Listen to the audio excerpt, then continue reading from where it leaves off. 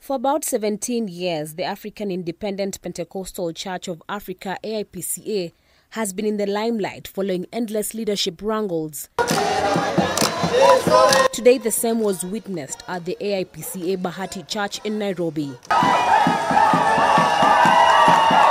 Police arriving in their numbers to restore order as two factions of the same church were at loggerheads following financial quarrels. We are not here to punish our Archbishop. We support Archbishop Wangombe 100%. And nobody should shift his battles to the altar. It has happened in the past, and we will not allow it to happen again. The two factions held services concurrently, one inside the church led by Archbishop Frederick Wangombe, and the other one congregated outside the church led by Chairman of the Elders Ndungu Kamande, demanding an audit of church funds for the last 8 years. If our agenda is not met, every Sunday we shall be meeting here, we have our service, then we go home. Kumekuwa na harambee mingi sana kwa hii kanisa, na hiyo harambee tukifanya, ile sababu imekuwa ikifanya tufanye hiyo harambee haitimiki.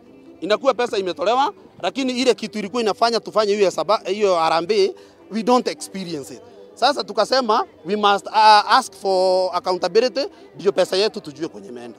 They want the church to account how 36.6 million shillings was used. Kuna fellowship members wenye members wamebestow responsibility kwao wafuate mambo ya pesa. Sasa instead ya hao kwenda kuchukua jibu, walipoenda kuchukua jibu walifukuzwa kama wakatimuliwa kwa viti vyao. According to them, the funds spent are questionable. For instance, in 2018-2019, the church used 8,200,288 shillings to reconstruct the gate and toilets.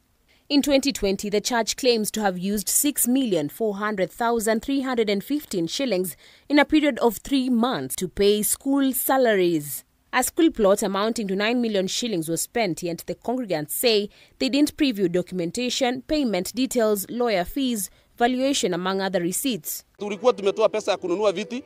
Ukigia huko kanisani ndani utaona huko juu hakuna viti. Kuna mradi ya kununua solar panel. We had made a plan of saving our money on energy. Solar hii kununuliwa. Kuna gate ile unaona pale. Kuna pesa mimi mwenyewe kama kiongozi wa wazee.